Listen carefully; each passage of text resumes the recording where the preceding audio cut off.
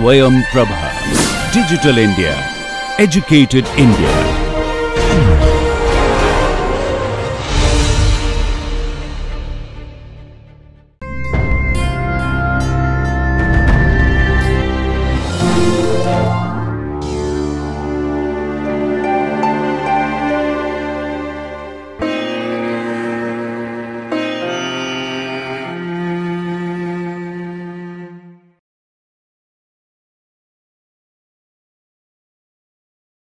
Good morning.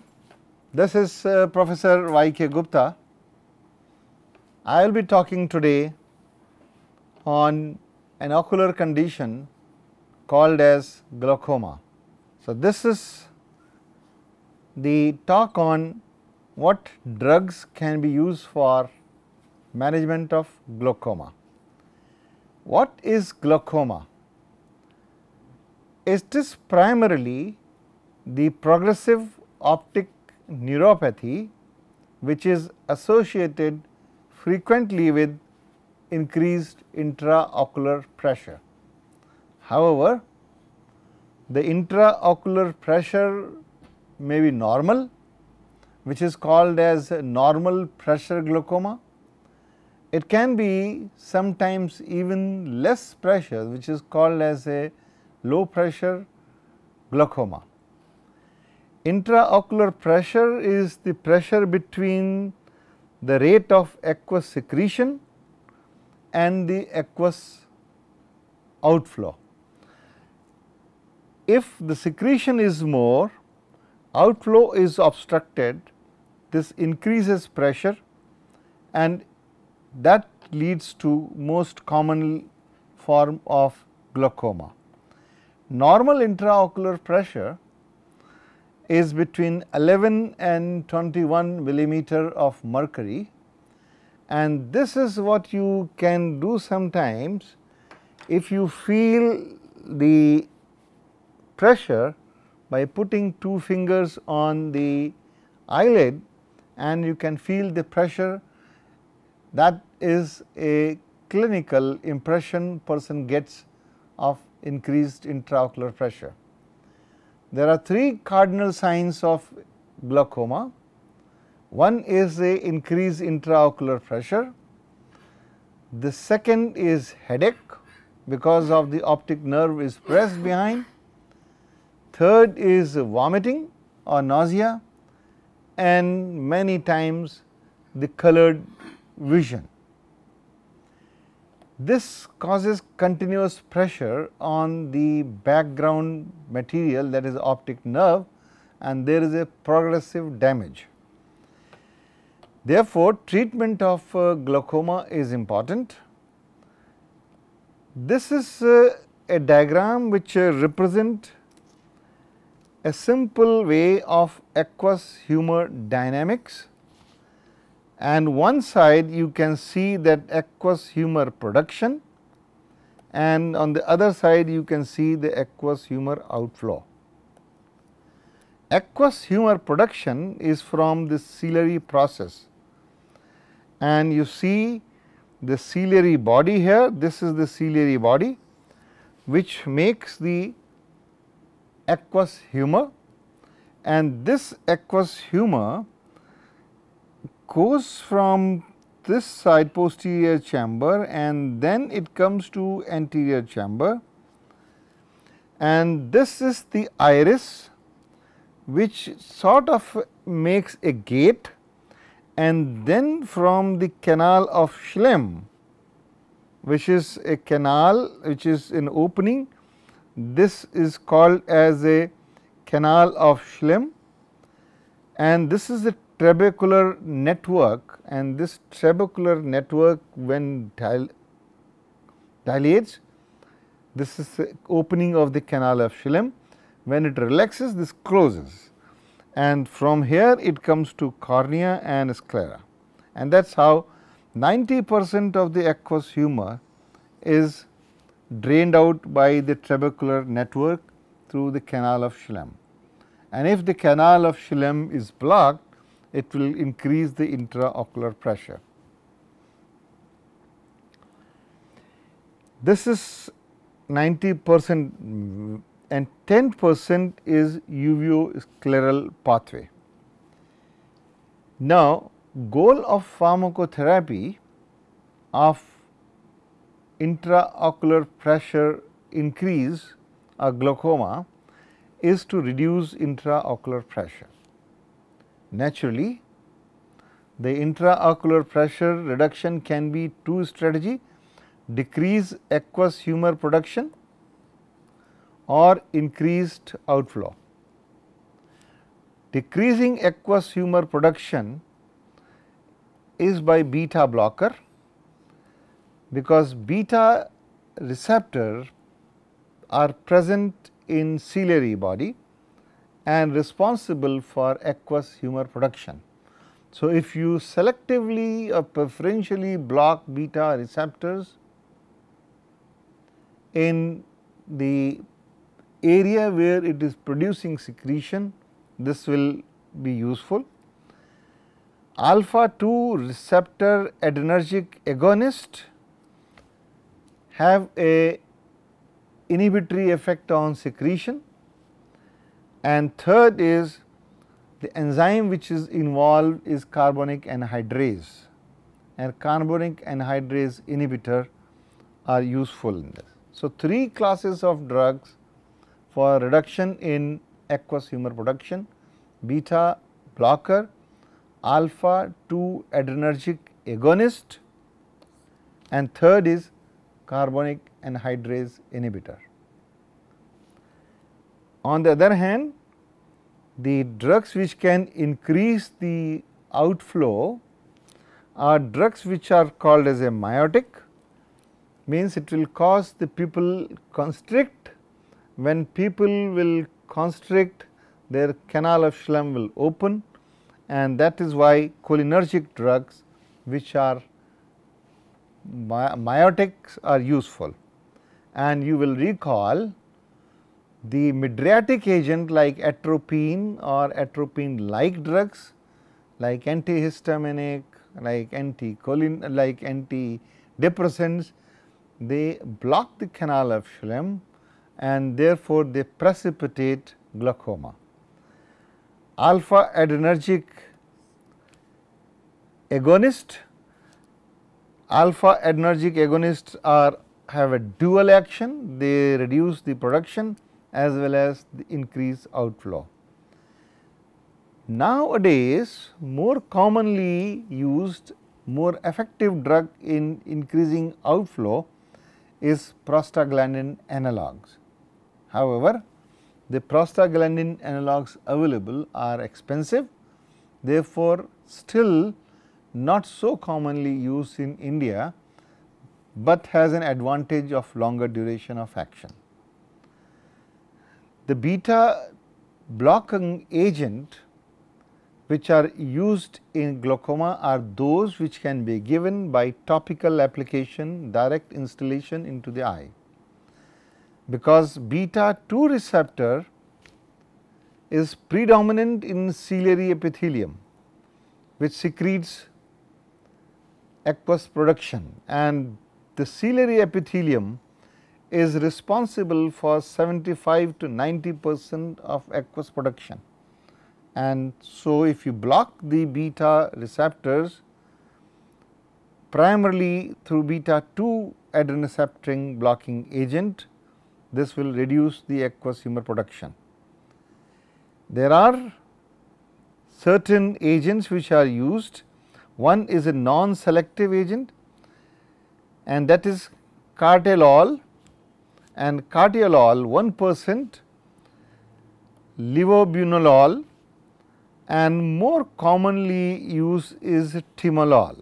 Timolol is the drug which is most commonly used, but has limitation of repeated administration, 0.25% to 0.5%. Beta 1 selective bitoxolol is also used. Mechanism of action: decrease aqueous humor production, lower intraocular pressure. The major adverse reaction is ocular irritation, and this also causes dry eye. Contraindication: all bronchial asthma patient of COPD, chronic obstructive pulmonary disease, bradycardia, heart block, because even a small quantity of beta blocker which goes into the systemic circulation can precipitate bronchial asthma and can reduce the heart rate. The another agent is a carbonic anhydrase inhibitors. Carbonic anhydrase inhibitor, they are given by intravenous route in emergency cases.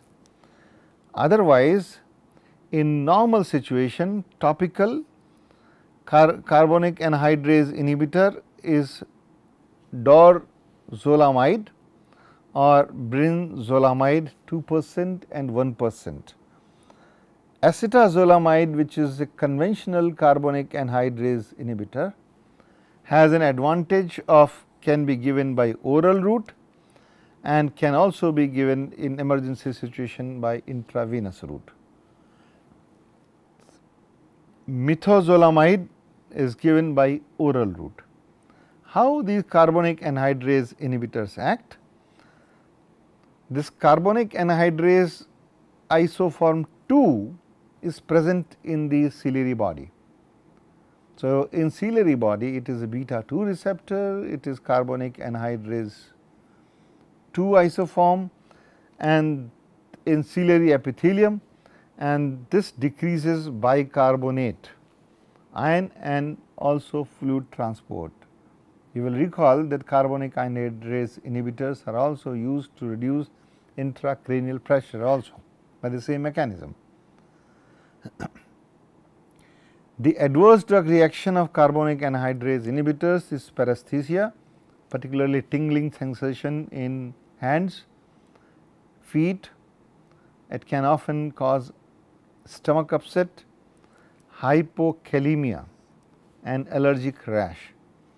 And when you apply locally, that is topical application, redness and irritation is often seen.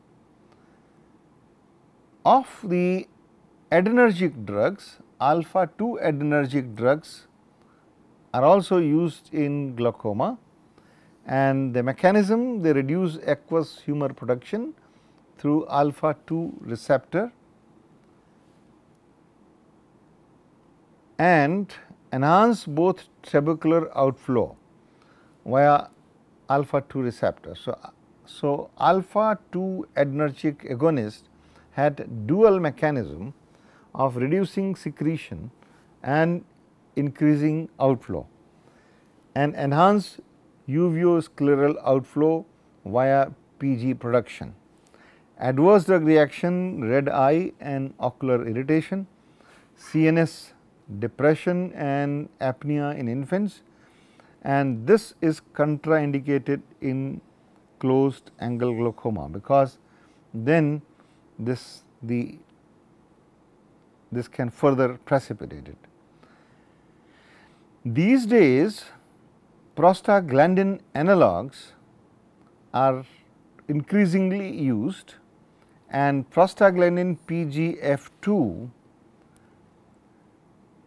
acts on FP receptors and increases matrix metalloproteinase enzyme in trabecular meshwork, and this causes increase in outflow. The drugs which are used under this category of prostaglandin analogues is latanoprost, travoprost, bimatoprost and tafluprost, of which latanoprost is nowadays more commonly used. The prostaglandin analogues have become first line of treatment and in many countries. Adverse drug reaction include, this causes brown discoloration of iris, and this is cosmetically sometimes problem. lengthening and darkening of eyelashes. It is very evident sometimes, and ocular irritation and redness. This is a diagrammatic representation of pupil. Here there are a dilatory pupil and constrictor pupil. Dilator pupil is muscle which is supplied by parasympathetic, and constrictor pupil supplied by sympathetic system. And when the meiosis, the parasympathomimetic drugs they cause meiosis, whereas the sympatholytic they cause meiosis. On the other hand, when you give sympathomimetics and when you give anticholinergics, this cause mydriasis. So, the drugs which will cause mydriasis, anticholinergics, will precipitate glaucoma, and parasympathomimetic will cause meiosis and will be useful in the mydriatic agents precipitate closer angle glaucoma, because you can see then when there is a mydriasis, the ciliary muscle this contracts, because of this gets relaxed, and when this gets relaxed this crumbles, this closes this, and there is increased pressure here, and this increase in pressure will precipitate glaucoma, and therefore, mydriatics are contraindicated in patient of glaucoma. On the other hand, when you give meiotic agents, this causes meiosis, and when you say this meiosis means this is causing the ciliary muscles, and then the angle gets open, and this causes easy flow of the aqueous humor. So, meiotics are useful in glaucoma, whereas a mydriatic agents they can precipitate glaucoma, and mydriatic agents are all anticholinergic drugs. The anticholinergic property which is there in the different category of drugs are antidepressant, particularly antihistamines, antidepressants, and antispasmodics. Cholinergic agonists which are used are pilocarpine and carbachol, of which pilocarpine is more used, causes meiosis, and this acts through M3 receptor and iris which constrict muscles, increase in the angle and increases aqueous outflow. The cholinergic agonists have an adverse drug reaction of causing headache, especially in young patient, myopia, and because of myopia is a dim vision, and this is primarily because of ciliary spasm. It has also been seen that the incidence and formation of cataract is more. Rho kinase inhibitors have been found to increase the outflow of aqueous humor through the trabecular meshwork, and the drug in this category is netarsudil, and adverse drug reaction again is red eye and ocular irritation. So, if I summarize the drugs in intraocular pressure, there are two type of drugs. One is for reduction of the aqueous humor production, other is increase outflow. Reduction in aqueous humor production is by beta receptor blocking agent. Timolol is the most commonly used, carbonic anhydrase inhibitor, and alpha agonist. The drugs and which increase the outflow are the prostaglandin analogues, the drugs which have parasympathomimetic cholinergic drugs, pilocarpine, and so these are the drugs which are given in combination many times, and the drug treatment is a longer duration, and finally sometimes surgery is required.